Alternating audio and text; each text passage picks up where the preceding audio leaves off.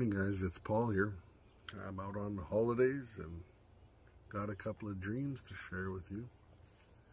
I have good news and I have bad news. So I'll start with the bad news first, because I had asked our Lord what His will was to the days that are coming. So He gave me two dreams. Not at home right now, I'm out and about, so I have a terrible old camera that I have to try to read these. So I want to be very accurate what I say, so here we go. This was on Monday, and this was 31st of July, and I woke up at, hang on, everything's going crazy today. I got bugs attacking me, oh man. So anyway, this is what I wrote. I arrived in a yard with a garage in it. Where I work presently right now, we put all of our personal vehicles in this gated yard, and there's a garage in the middle where all of our work vehicles are. So this is what I saw. Upon arriving, I saw a man named Abe. So the charge hand of my work right now is a guy named Abe. And the Lord always shows me what I know in my real life so that I can put these dreams together. So He told me that the vehicles I needed were in the garage. So I went inside this garage and I saw two Mustangs. The first one was a black one with gray trimming.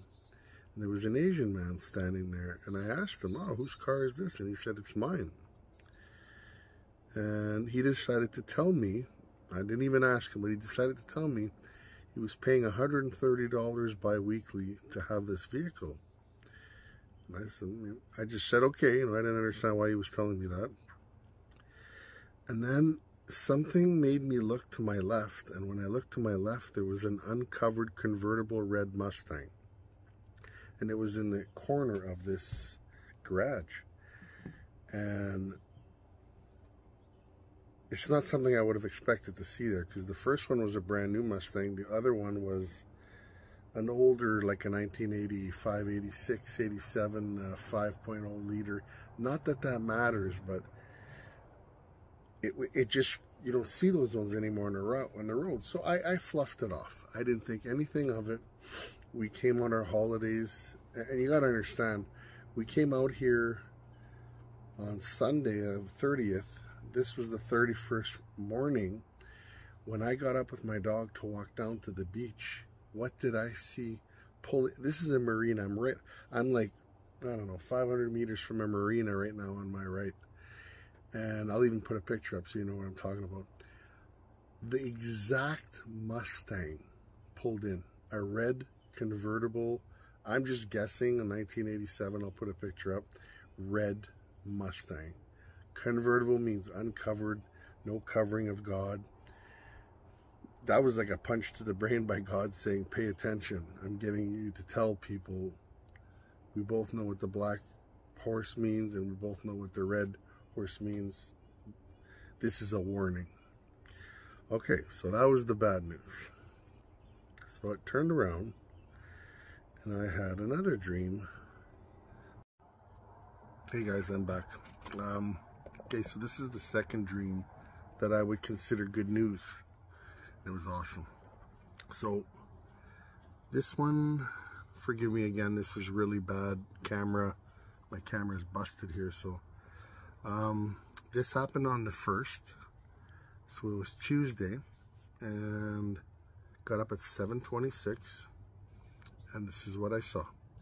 I saw a bunch of people on a bus, and I was in the front of the bus, and I got a word in my spirit. I heard, immerse yourself in my word. And I kind of like sat up, and anybody else hear that? And I looked around, and I started to hear a voice in my head, like in my spirit. And I immediately knew it was God's voice, like immediately. And it was awesome because He was giving instructions for what was to come. And I looked back and I looked at everybody in the bus to see if anybody was going through this same freak out excitement I was. That's ironic that there was a siren there at the exact time I said that. But I looked around and nobody else. And it's funny because I was looking at the back of the bus and I saw a woman in the back and I thought maybe that was my friend Julie, but nobody reacted on the bus. So anyway, this is what I wrote. I thought I saw my friend in the back of the bus and she wasn't reacting with the same excitement I was. So I turned around and I just continued to listen to the Lord's voice, give instruction to what was to come. And I knew we were going home, like I knew it. So this was yesterday, I sat on it, and again, I'm on holidays, so we go out for a bit of shopping yesterday. And I love when I see my confirmation yellow Volkswagen Beetle when I don't expect it. So I always ask at the end of everything, I test the spirits, and I said, God, is this from you? Please let it be from you.